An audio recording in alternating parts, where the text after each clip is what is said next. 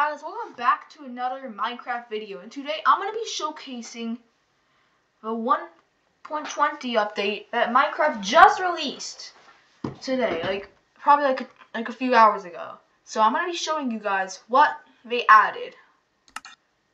So if we create a new world, you notice that the screen is different, but this is how it was before, like way before. Now, there are still some experiments. I'm just going to enable them just so you can see what happened. But there is a new seed template called Cherry Grove. And that's exactly what I'm going to use. So, they added many things in this update. Now here, let me tell you some stuff about 1.20. When they first announced 1.20, they didn't announce everything. They just announced a few things. They didn't even give the update a name. That was because they didn't want to announce so many features that didn't actually get added. So they actually announced many of the features later in the year, like Cherry Groves, which is one of the many new features they added. So speaking of Cherry Groves, let me tell you what they do. So Cherry Grove is a new biome that spawns mainly high up when there's mountains. And in this biome, there's a block called Pink Petals, which spawns on the ground, and you can place more than one, like 4 of them in a single block.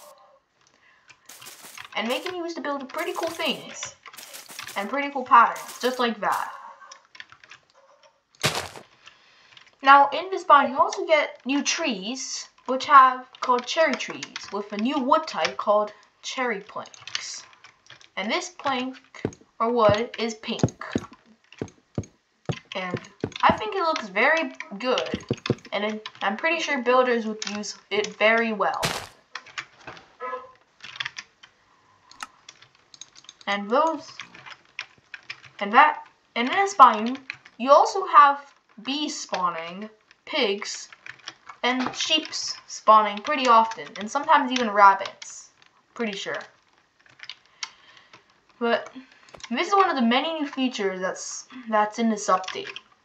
The next feature I want to show you is such thing as the sniffer. So the sniffer can be found. The sniffer does not spawn naturally, and you must find its egg in a warm ocean ruin. In warm oceans. And then once you get this egg and spawn it, it's gonna hatch after like 20 minutes. But placing it on top of moss actually increases it by, and now it's gonna hatch in 10 minutes. So, and when that egg eventually hatches, it's gonna spawn a baby snifflet. Let's just hope there we go. We have a baby snifflet, and which spawns when this egg hatches. Sadly, there's no hatching animation, so I don't even have to show you what happens when it happens. But this is what comes out, and eventually it grows up into a big sniffer. But over time, when these sniffers are just roaming around the world, they will sniff seeds into the ground. It's gonna sniff seeds. Let me just spawn a little bit more, so we can have a higher chance of seeing them sniff. I do think they have pretty cool animations for when they sniff. There's also another baby one. So, let's just wait until we see one sniffing. So, let me just summon a few more, so we can see all of them.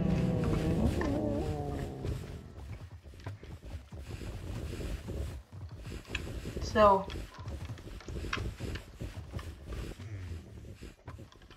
I will come back to this. Meanwhile, let me show you another new wood type. So yeah, there's 2 wood types in this update. So before, bamboo was not that useful. All it really did was you find it in jungles and you can use it as fuel. But now it actually has a better use. So you might have saw while I was scrolling through my inventory that they have bamboo planks. So let's just grow some bamboo. So when I have this bamboo, I break it, and then this one is a little bit different than other wood. Usually in other wood, you would like find a tree, but this one you have to craft blocks of bamboo. Instead of giving you 4 pieces of wood, you just get 2. And again, builders would probably build very cool things with this. And with bamboo planks, we also have a new type of bamboo block called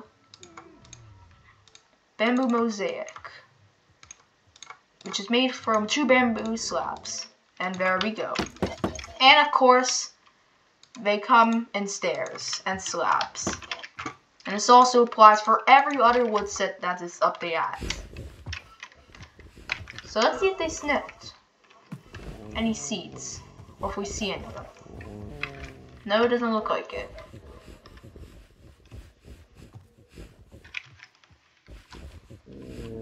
And not yet. So, another feature they added was not really a feature, but they made scaffolding more yellow, just because they wanted to make it match bamboo. Oh wait, but another block or thing they added was bamboo rafts. Now these rafts are like boats, but they're made out of bamboo, and they just look different. Honestly, I think these look cooler than normal boats. And they also look more fitting for a jungle than actual boats. But, so,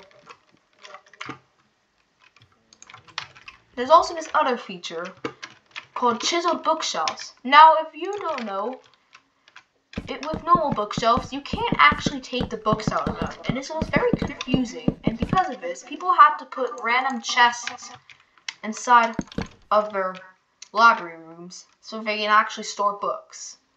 And sometimes people used looms to make like empty bookshelves, but that is no more with the chiseled bookshelf, because these bookshelves actually work like real bookshelves, and you can actually put books in them. We take a book like this, but what's even cooler is that you can place these books in any slot. You don't have, before, whenever you placed a book in these bookshelves, it would always go like this. But now you can just do whatever you want. And now we can make our builds look much more detailed, especially bookshelves. And you don't have to make them completely empty. You can put just a few of them, a few books in them. And one of my favorite, and when they first announced the update, my favorite feature was, or something that I'm about to show you right now. So there we are. We are in the village, the Desert Village. It took me a few flying to find the village. But here we are. We found a camel. These spawn in desert villages. And the cool thing about these is that 2 players can actually fit on them. Right now I don't have a second person, so I can't show you that. But 2 people can actually fit on it. So you can have like me in the front and then someone else in the back. And another cool thing about these is that these can actually I don't have to make it. Is that these actually can resist the zombies. So if I go to survival, and if I look for a zombie,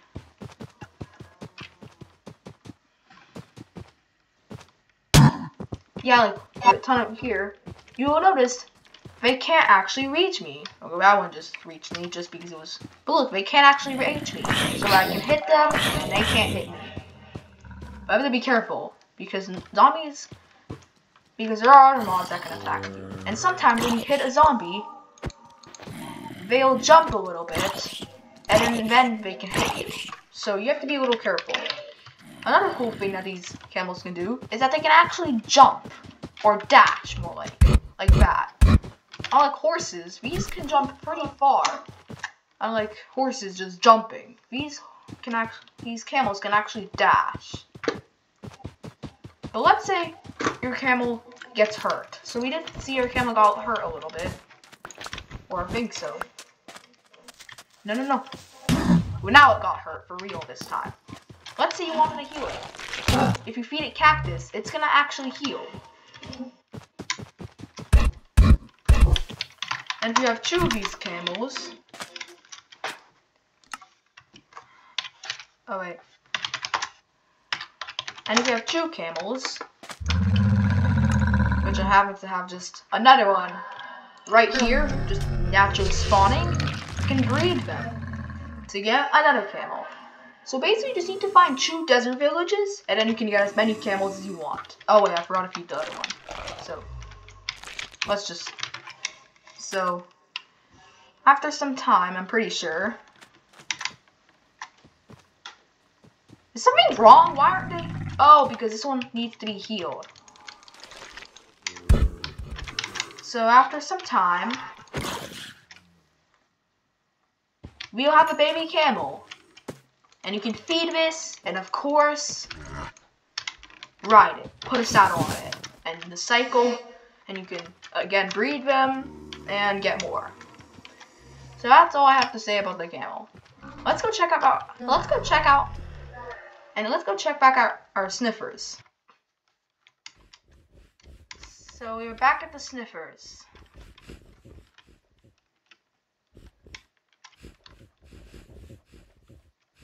And we can see that our egg hatched a little bit. This is strange. You're supposed to be sniffing out seeds. There's not even just 1 seed here laying here, like if they sniffed while I wasn't looking. They should have sniffed already.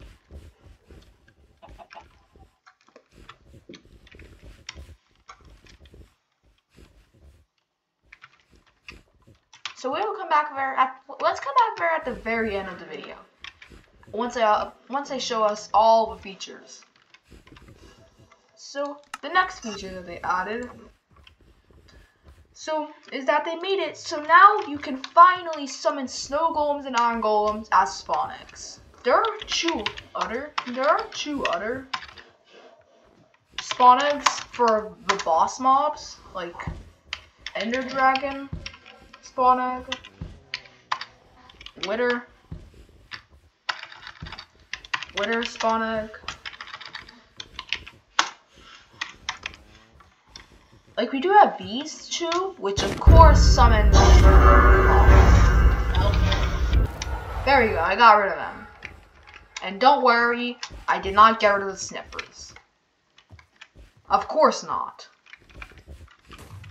Some of our work might be a little destroyed, but at least it's not the sniffers. Wait, Ender Dragons are annoying. Sometimes they just stay and they don't get affected by commands because they often go very far away. And I still hear them in the background sometimes. But one of the best features in 1.20 is that they actually added armor trims, which means you can customize your armor however you like. So if you see these, and you can also find these smithing templates inside different structures. Like you can find the sentry armor trim. Actually, I don't remember which one but I know this one is in ruins, I'm pretty sure. This one is the deep dark. This one, I think this one is in end cities. So yeah, you need to basically just find the structure to find it. And what you can do with these is that you can actually use these to customize your armor. So if I have netherite armor, and I have like some sort of ore like emerald, I can actually use this. You can see that the smithing table looks much different. Now there's an armor stand, 3 slots, not just 2. I mean 1. Actually, I think there was 1 before. But it doesn't matter. Now armor is free here. And if you add an armor trim, then add that chest, then add armor, then put that, you can see our armor stand has armor with armor trim. And then you can customize the armor however you like. Do know that some are rarer than others. This Island's armor trim, which is what this was called, it only has a 1% chance to spawn in deep darks. Yeah, pretty rare. But there is one change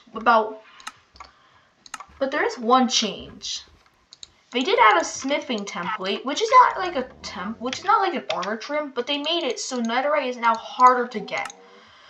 So before, you would just put diamond armor here and then a netherite ingot. Like before, you would just put diamond armor there and a netherite. But now, you also need smithing template to actually get your netherite. So that's basically armor trims. I'm not going to show every single armor trim or every single block. I'm not going to show everything. But there is one last feature, I'm pretty sure, in this update.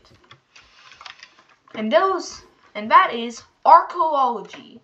And if you don't know what archaeology is in this update, it's basically where if you find certain structures, like let me locate a desert temple. Yeah, temple. Wait, is this even gonna be what I want? Temple. Actually, let's look at the trail ruins. I completely forgot about this. Because there's this new structure in the game called the Trail Ruins, which is a place, which is basically supposed to be like a secret or like ancient town that was like many years ago, or that's the war.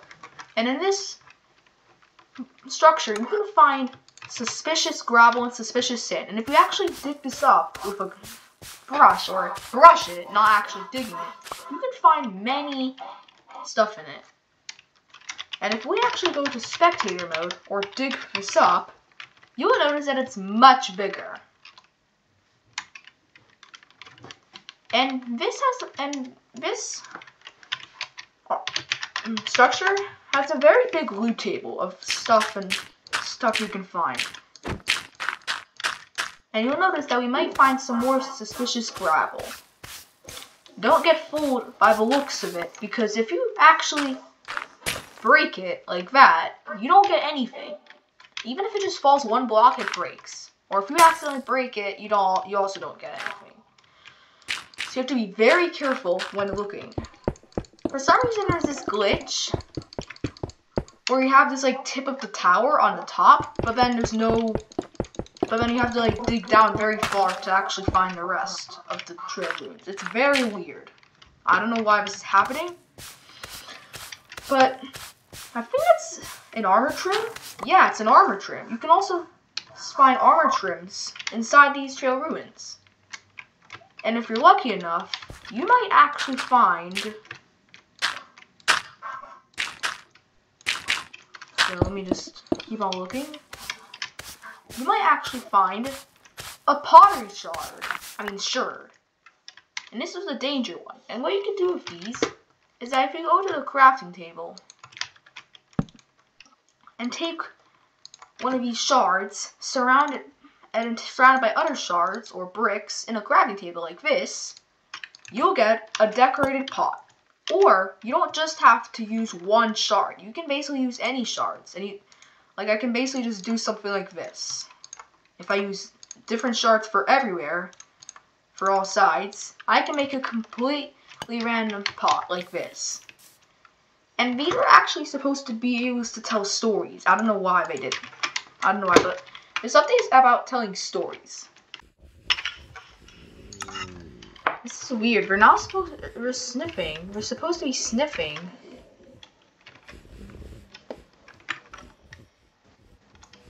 It hatched. Oh, and that one too.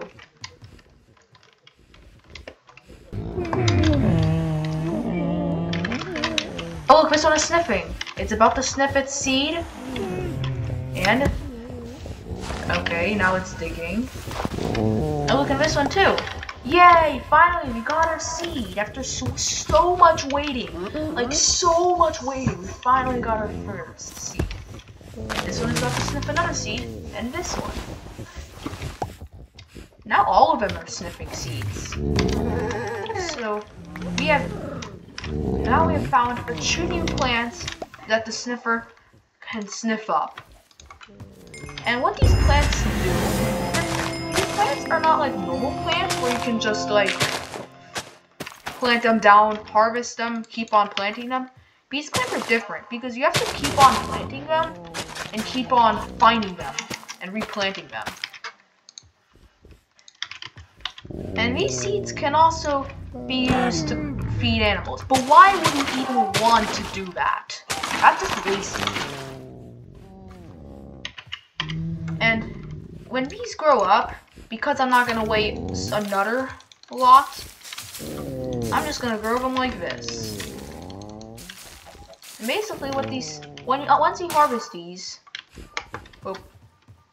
once you harvest these, let me just. You don't actually get the seed though, you just get the flower. And these are decorative flowers that you can use to decorate your house with. Honestly, I like the pitcher plant a lot. It looks very nice. And you can also use the torch flower seeds to breed sniffers. And when these 2 sniffers breed,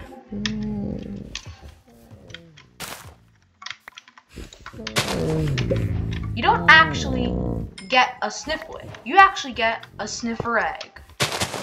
So you have to hatch it again. And these plants can also be used to craft dye, but that's also just wasting. So, and one feature they also added is they also changed the potion color.